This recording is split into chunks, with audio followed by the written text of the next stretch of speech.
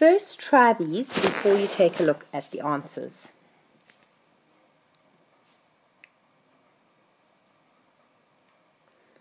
Okay, you should have pressed pause. These are the answers now. So, if we've got carbon on its own, oxygen is diatomic, so it's O2. Remember, you worry about the formulas before worrying about the balances. Carbon 4 oxide is carbon with a valency of 4. Oxygen, which has a valency of 2. And we find that it's CO2. So carbon 4 oxide is carbon dioxide. Let's count. 1 carbon, 2 oxygens, 2 oxygens, balanced as it stands. Then we're going to go to zinc, Zn, plus hydrochloric acid is on your sheet, HCl, gives you zinc chloride, Zn. Chloride, we better work it out. Zn, zinc always has a valency of 2 because it's on our sheet as such, even though it's a transition metal, it has a constant valency. Chlorine is over here in group 7, so it's 8 minus 7, valency 1. And I get ZnCl2 plus hydrogen when it's on its own is diatomic H2. 1 zinc on the left, 1 zinc on the right. 1 hydrogen on the left, 2 hydrogens on the right, so I'm going to put a 2 in front over there. 2 hydrogens on the left, 2 hydrogens on the right, 2 chlorines on the left, 2 chlorines on the right, balanced. Next one, calcium carbonate, CaCO3. We better check that it really is CaCO3. Calcium is in group 2, so it has a valency of 2. The carbonate ion, if you look at your sheet, which should be open in front of you, you see that it has 2 arms, and we hold hands, and it is CaCO3. Plus sulfuric acid, it's on your sheet. Remember, that sheet's going to be given to you in the exam, so don't worry about learning those things off by heart. You can always use them. You first need to learn them in grade 11. Then you've got calcium sulfate. So calcium has a valency of 2, as we just discussed. Sulfate, if you look at your sheet, has a valency of 2.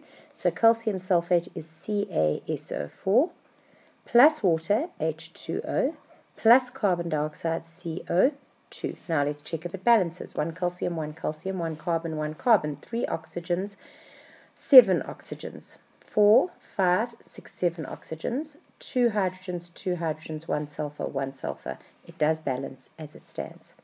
Taking a look at potassium oxide, potassium is in group 1, so it has a valency of 1. Oxide, oxygen, is in group 6, 8 minus 6 is 2. I need another potassium, so it is K2O, plus nitric acid is on your sheet, so it's HNO3. Gives me potassium nitrate, so we know that potassium has a valency of 1. Nitrate is on my sheet, NO3, with also a valency of 1. Hold hands, KNO3 plus H2O, which is water. Counting. 1 potassium on the left, 2 potassiums on the left, 1 potassium on the right. I need a 2 there. 2 potassiums on the left, 2 potassiums on the right. 1 oxygen on the left, I lie, 4 oxygens on the left, 4 oxygens, 6 oxygens, 7 oxygens on the right. So I'm going to need to do something about that. I'm going to try 2 there and see what happens. I'm going to go 2 potassiums on the left, 1 plus 6, 7, 6 plus 1, 7 oxygens, 2 hydrogens, 2 hydrogens, 2 nitrogens, 2 nitrogens. That is now balanced.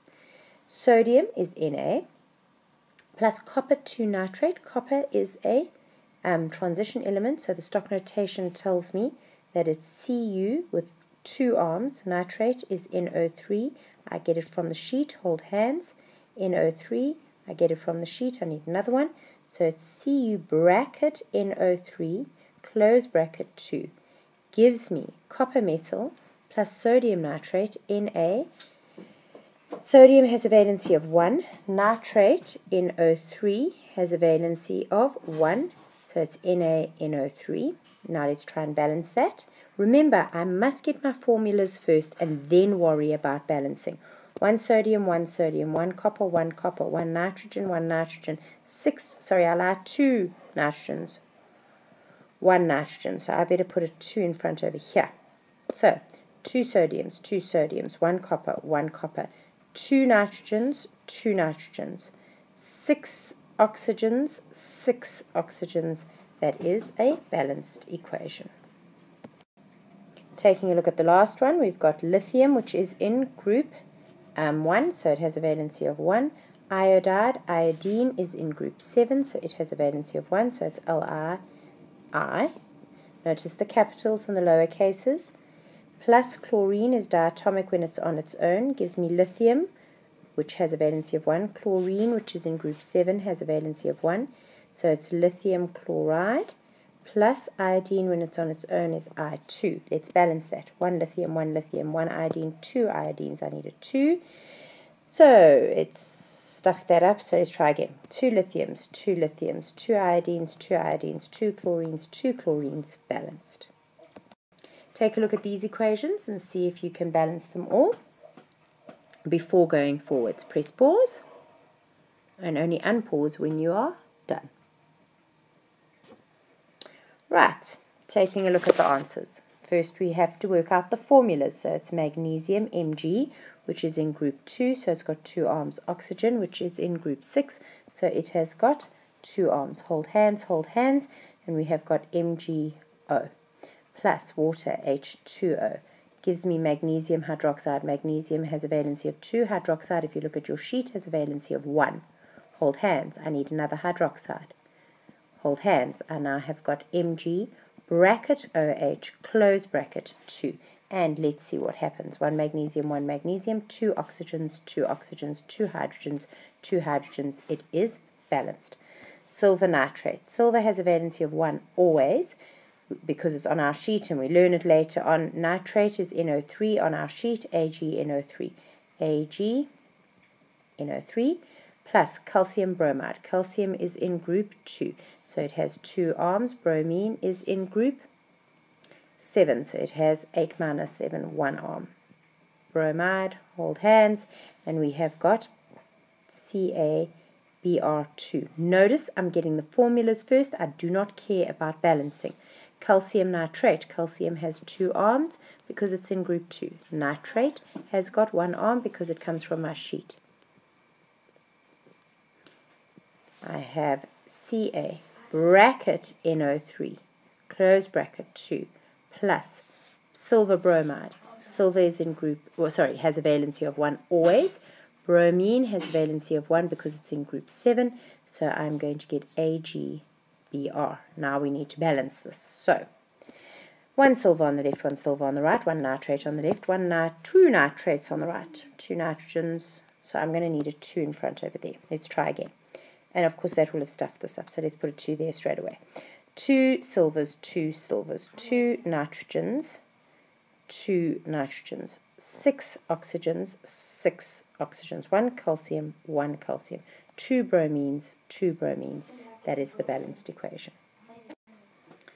And onto aluminium hydroxide. So we've got Al, 1, 2, 3, because it's in group 3. Hydroxide, OH from your sheet. Remember, it's the only ide that doesn't come straight off the periodic table.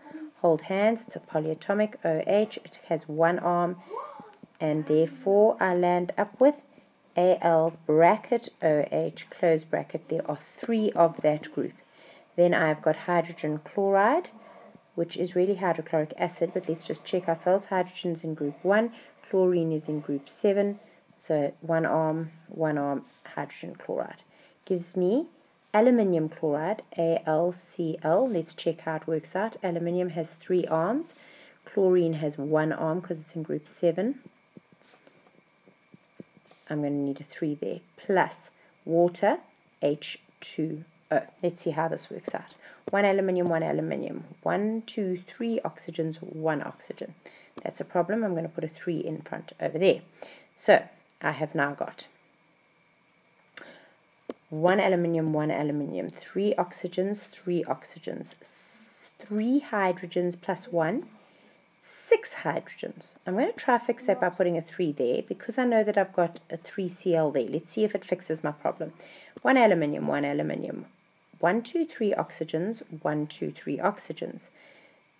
3 plus 3 hydrogens, 6 hydrogens, 6 hydrogens, 3 chlorines, 3 chlorines. Now that is balanced. Looking at the next one, it's water, H2O. I know oxygen is diatomic, O2, and hydrogen peroxide is on my list as H2O2. Balancing that, I need to put a 2 over there and a 2 over there. Let's see what happens. 2 hydrogens on the left, 4 hydrogens on the left, 4 hydrogens on the right. 2 plus 2, 4 oxygens on the left, 4 oxygens on the right. Looking at the next one, sodium is Na, plus oxygen is O2. It's diatomic when it's on its own. Gives me sodium oxide. I better work out what sodium oxide is. Sodium has a valency of 1. Why? Because it's in group 1. Oxygen oxide is in group 6, so it has a valency of 2. 8 minus 6 is 2. Na, hold hands. So it's Na2O. And let's look. 1 sodium on the left, 2 sodiums on the right. We better balance that with a 2 over there. We've now got 2 oxygens on the left, 1 oxygen on the right. I need a 2 there, which is going to stuff that up. Put a 4 there. 4 sodiums on the left, 4 sodiums on the right. 2 oxygens on the left, 2 oxygens on the right. And last one, we've got phosphorus plus oxygen, which on its own is diatomic, gives me phosphorus 5 oxide. So they've told me the valency of the phosphorus, although they did need to, because otherwise it would have been 3 by default. So 1, 2, 3, 4, 5, oxygen 2. Hold hands. I need another oxygen. Oh my gosh, I need another oxygen, and that's just stuff things up with phosphorus. 1, 2, 3, 4, 5. I need another oxygen. They come with 2 arms. I need another oxygen. They come with 2 arms. So it is P2O5. Let's balance that out. 2 potassiums, and then my oxygen. Oh dear, I've got this odd even problem, so I'm going to have to look at the lowest common denominator. I'm going to put a 2 there and a 5 there. That stuffed up the phosphorus, so I'll do that. And 4 phosphoruses, 4 phosphoruses, 10 oxygens, 10 oxygens. Yay, that is done.